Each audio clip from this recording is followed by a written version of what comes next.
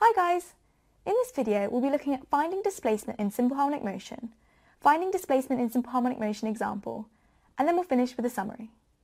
We're going to think about how we can find displacement in simple harmonic motion. We know that the defining equation for simple harmonic motion relates acceleration to displacement, and the defining equation is acceleration is equal to minus angular frequency squared times displacement. Now we want to think about whether we can find a solution to this equation that relates displacement to time. So how can we relate displacement and time?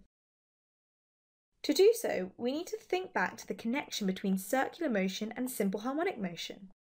We found that the horizontal displacement of a mass in circular motion displays simple harmonic motion. So let's consider uniform circular motion superimposed on a set of axes. The ball moves around the circle with an angular frequency of omega.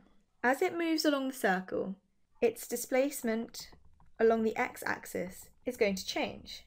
So here we can see it moving in one direction along the x-axis, along these points here. And then when it begins to trace out the second half of the semicircle, it returns back along the same points.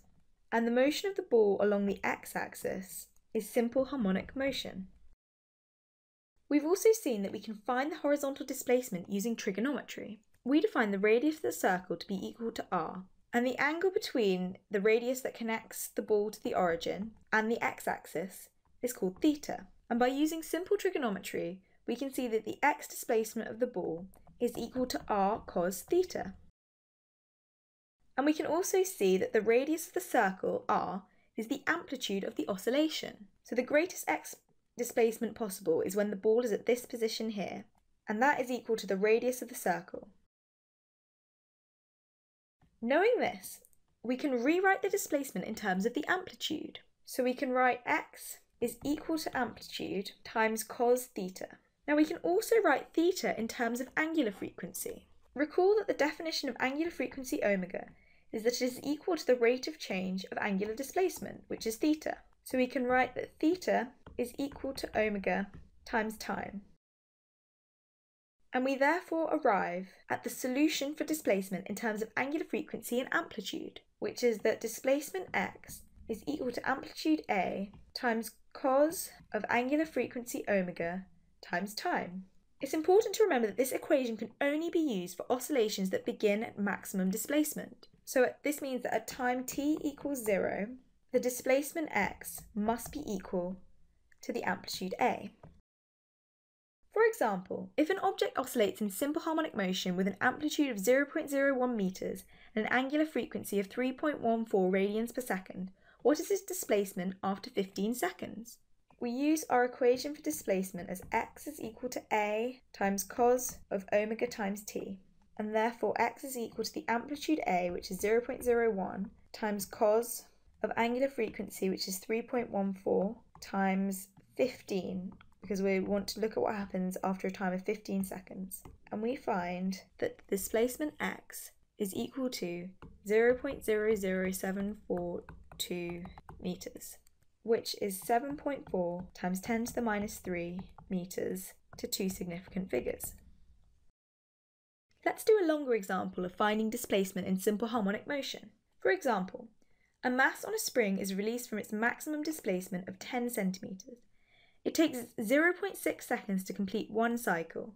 What is its displacement after 3.2 seconds? So here we have our mass on a spring at its maximum displacement of 10 centimeters. And we want to find its displacement x after a time interval of 3.2 seconds. And we're also told that the time period, big T, is equal to 0.6 seconds. Our first step is to recall and write down the equation for displacement for simple harmonic motion. This is x equals amplitude A times cos of omega times t. And this is little t here, not big T for the period. Now we need to recall the formula for the angular frequency. Angular frequency omega is equal to 2 pi divided by time period t. We can now substitute the period given to find the angular frequency. So omega is equal to 2 pi divided by our time period that we were given, which is 0.6, and we find that omega is equal to pi divided by 0.3 radians per second. And we're going to keep it in this form because we're going to use it in the later calculation. Now we need to find the amplitude in SI units, and we're told in the question that amplitude is equal to 10 centimetres, which is equal to 0.1 metres. Now we're ready for our final step, which is to substitute the values into the displacement equation. We have that x is equal to amplitude, which is 0.1 metres, times cos of angular frequency, which is pi divided by 0.3 radians per second, and we want to know what the displacement is after a time of 3.2 seconds. And if we substitute this long expression into our calculators, what we find is that x is equal to minus 0.05 metres. And note this minus sign here, because we can have positive and negative displacements. Hey guys, I hope you enjoyed the video. If you're looking for an amazing A-level physics resource, join me today in my series of engaging bite-sized video tutorials. Just click the SnapRevise smiley face and together let's make A-level physics a walk in the park.